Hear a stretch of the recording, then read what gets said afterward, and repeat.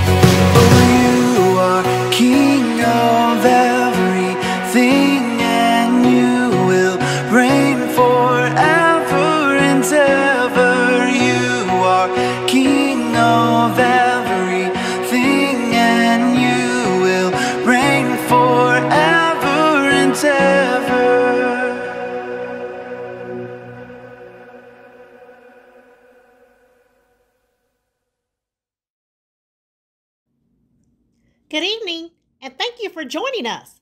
Today we are going to talk about the power of the cross. Every day we see crosses all around us. People wear them as jewelry. They hang them on the wall. Sometimes you might see them as a keychain. When you pass by a church, it is not unusual to see a cross on a steeple. But what does the cross mean to us? It means that we have a Savior, and his name is Jesus Christ. John 3:16 says, "For God so loved the world that he gave his one and only Son, that whoever believes in him shall not perish but have eternal life." And Jesus was willing to give up everything because Jesus loves everyone. So let's take a look at today's story, God's story. Jesus loves everyone. Are you ready? Let's go. Story. Jesus loves everyone. So part of God's story is about the people Jesus loves, and it goes like this. When God created the world, it was perfect. There was no fear or sickness or death, and people got to be close with God. But then people messed it up. They disobeyed God, and because of that, they felt loneliness and pain. They needed a rescuer to make things right. So God sent his only son, Jesus, to come to the world and show us what God is like. And a lot of people thought Jesus came for the most powerful and important.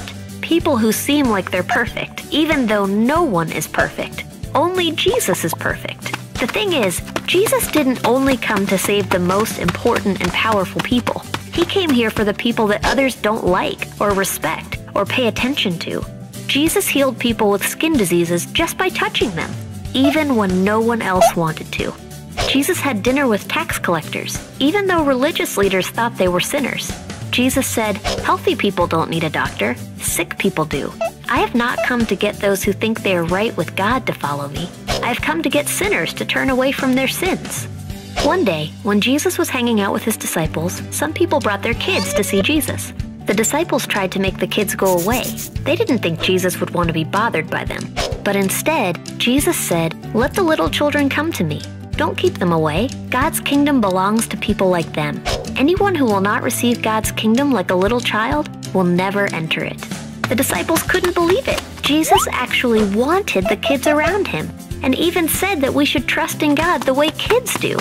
Another time, some rich people gave lots of money to the temple in a big, flashy way, while a poor widow who had almost nothing gave everything she had, just 2 small coins. Jesus saw this and said, "That poor widow has put in more than all the others. All these other people gave a lot because they are rich, but even though she is poor, she put in everything." Jesus didn't care who had lots of money, who had lots of friends, how young or old or sick someone was. He came here for people like the widow, the tax collector, and the little children. You see, Jesus' kingdom is for everyone. While others rejected the sick, Jesus got close to them. When others looked down on sinners, Jesus spent time with them. When others thought they were better than the poor, Jesus valued them. And no matter how old we get, or how much we learn, or how important we are, we don't need to do anything special for God to love us. We are all imperfect. We all sin and disobey God, and we can never do enough things to deserve his love. God loves us freely. And because we can trust and depend on God, we can treat others the way Jesus did. So if you've ever felt invisible, unnoticed, or unwanted, Jesus loves you. If you feel like you don't fit in, or that you're not good enough, Jesus loves you. If you've ever worried that you've done too many bad things, or that you aren't as good as other people, Jesus loves you. You are the kind of person who Jesus wants to spend time with, and he loves you exactly the way you are. And that's a little bit about how Jesus loves everyone. So, in case you missed it, here's the quick version. People needed a rescuer. Jesus came to the world. He cared about everyone. Everyone. Everyone. Jesus' kingdom is for all of us, and that includes you. And that's a part of God's story. When it comes to loving others, God has given us the greatest example, Jesus Christ. He knew that the best way to teach us how to love was to show us how it was done. Take up your cross and follow me.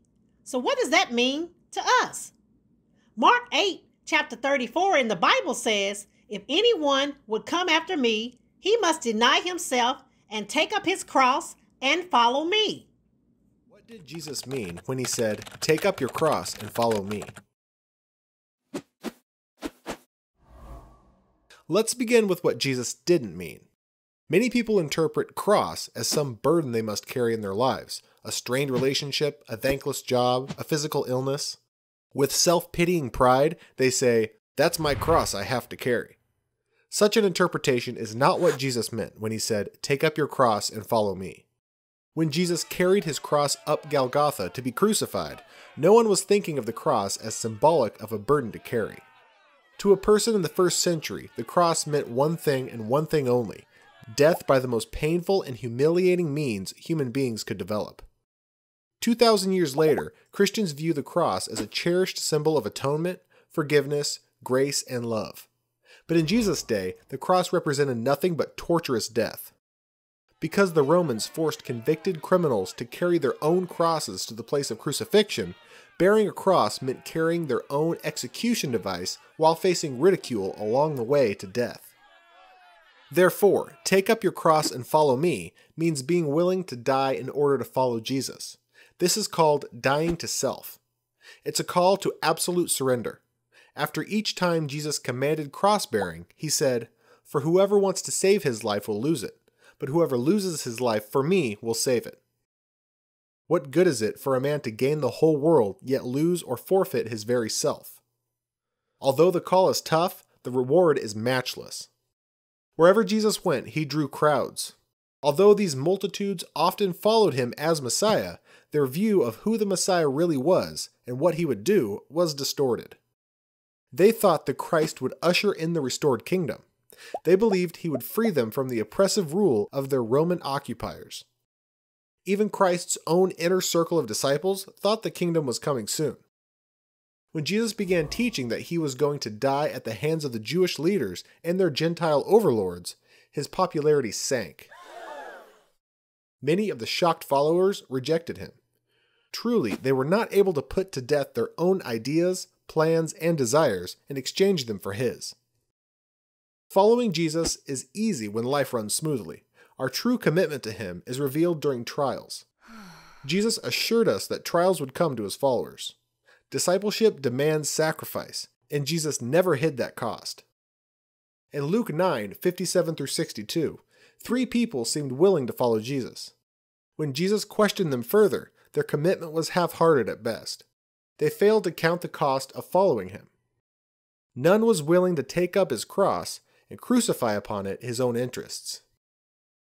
Therefore, Jesus appeared to dissuade them. This is very different from the typical gospel presentation. How many people would respond to an altar call that went, "Come follow Jesus, and you may face the loss of friends, family, reputation, career, and possibly even your life"? The number of false converts would likely decrease. Such a call is what Jesus meant when he said, "Take up your cross and follow me." If you wonder if you're ready to take up your cross, consider these questions. Are you willing to follow Jesus if it means losing some of your closest friends? Are you willing to follow Jesus if it means alienation from your family? Are you willing to follow Jesus if it means the loss of your reputation? Are you willing to follow Jesus if it means losing your job? Are you willing to follow Jesus if it means losing your life? In some places of the world, these consequences are reality. But notice the questions are phrased, "Are you willing?" Following Jesus doesn't necessarily mean all these things will happen to you, but are you willing to take up your cross? If there comes a point in your life where you are faced with a choice, Jesus or the comforts of this life, which will you choose? Commitment to Christ means taking up your cross daily, giving up your hopes, dreams, possessions, even your very life if need be for the cause of Christ. Only if you willingly take up your cross may you be called his disciple. The reward is worth the price. Jesus followed his call of death to self with the gift of life in Christ. For whoever wants to save his life will lose it, but whoever loses his life for me will find it. And remember, the next time you see a cross, it's a reminder of our Savior's great love for us and our call to follow him. Amen? Come grow with us as we host Vacation Bible School this year. Starting August the 2nd through the 6th at 6:30 p.m., we will host our virtual online classes.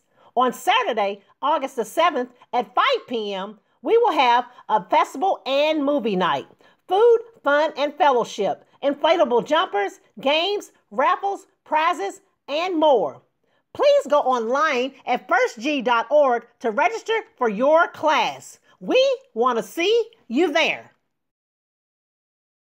Please join us for our annual Youth Day celebration. It's going to be held on Sunday, August the 8th. Join us at First Gethsemane at 10:10. Thank you for joining us on our journey with Jesus. Tune in next Wednesday as we connect with Christ. Bye-bye.